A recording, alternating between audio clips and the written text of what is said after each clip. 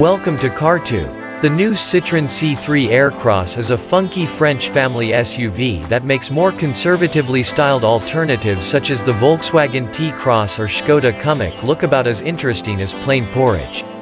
Not that there's anything wrong with plain porridge, of course. It's just that it's a bit, well, predictable.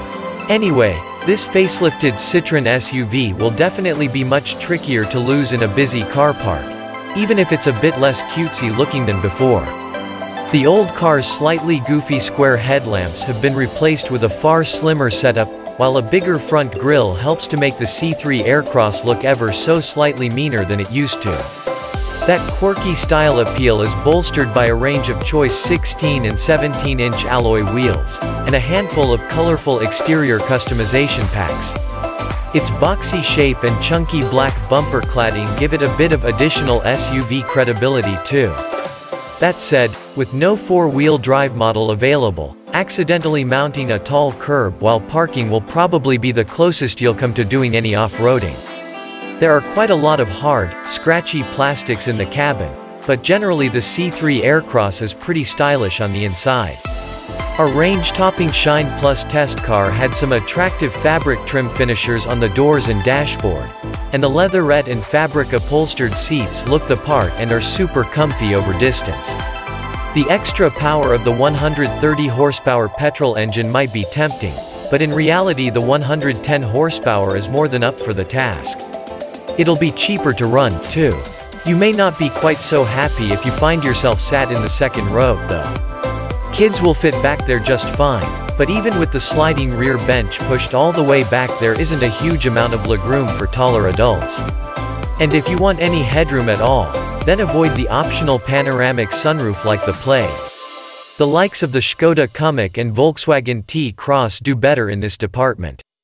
That said, boot space is very good, and the seats all offer a wide range of configurability to help you free up room for really big, bulky items.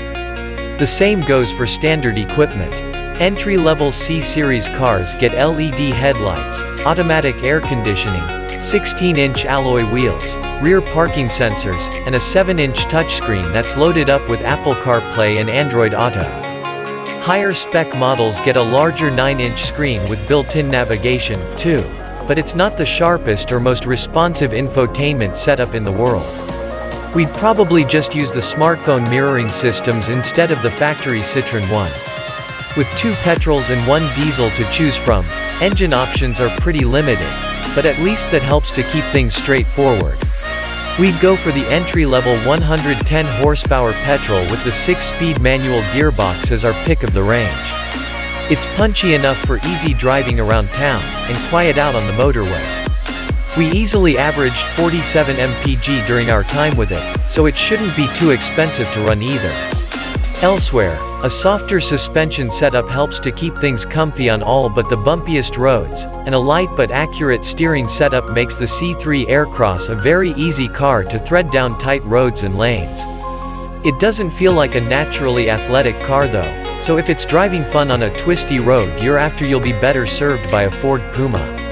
But still, it's hard not to like the C3 Aircross for its quirky charm. Not only is it funky to look at, it's a comfortable, refined car that comes with a big boot and is very easy to drive.